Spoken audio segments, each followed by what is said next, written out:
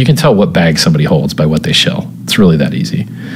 So what was FTX worried about? FTX worried about DeFi killing centralized finance. Binance is worried about DeFi killing centralized finance, unless they can get their fucking hooks in the DeFi, lock it up, and then, oh, DeFi is great, right? So what they did was they did a vampire attack against Uniswap by duct taping on a shitcoin to liquidity farming, which was sushi, and then they all listed it on their exchanges rather instantly and farmed it themselves, right, to earn yield.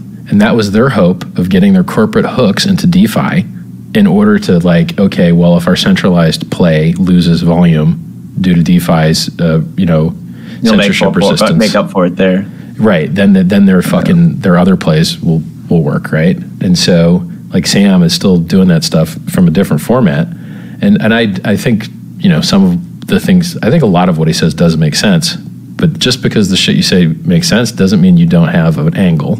Right? And people that own centralized exchanges aren't happy to lose all their money to DeFi. They're not. And I'm in love with it. Like, I am a cypherpunk and I want the power to the people, and fuck these middlemen and fuck selfies and fuck the hacks and, like, fuck all that. Like, crypto can solve that, and solving that is a bigger deal than Bitcoin itself, but people don't realize it. More people, go ahead. DeFi and removing exchanges is a bigger deal than what Bitcoin was built to address. Because where do most people lose their money? In these exchanges. And how do most people really use cryptocurrencies? Bitcoin is just the utility token for margin trading. That's all it is. The vast majority of Bitcoin transfers is people gambling on the price. So this is the only real use case crypto has is speculation. And the biggest pain point that people have in speculation are these centralized fucking entities. So solving that problem is a huge, giant fucking deal. Uniswap makes more money in fees per day than Bitcoin does. Period. It's really that easy. Yeah. People care. They really care about these things. And the thing... It's upsetting, Richard, just to see, like, I think over the last year or so, we've seen, I think the catalyst for it for me personally was when I was watching the Samson Mao interview with Vitalik for Peter McCormack. And I know obviously you and Peter had your interesting conversation. They've all got me blocked. Magically, Peter doesn't have me blocked, but Samson's got me blocked.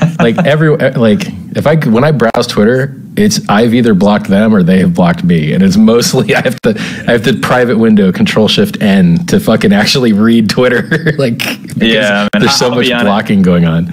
Honestly, I've listened to some of Peter's stuff. I didn't like how he acted in your guys' interview and stuff, but I digress. That's, like, I guess, a topic for another time. But the one thing that interview he did, I think he did a relatively decent job in that case. Bringing on Vitalik. I thought that Peter actually did an okay job there, and I didn't like him, but he did an okay job in that interview, in my opinion. Yeah, the takeaway though, dude, that I just honestly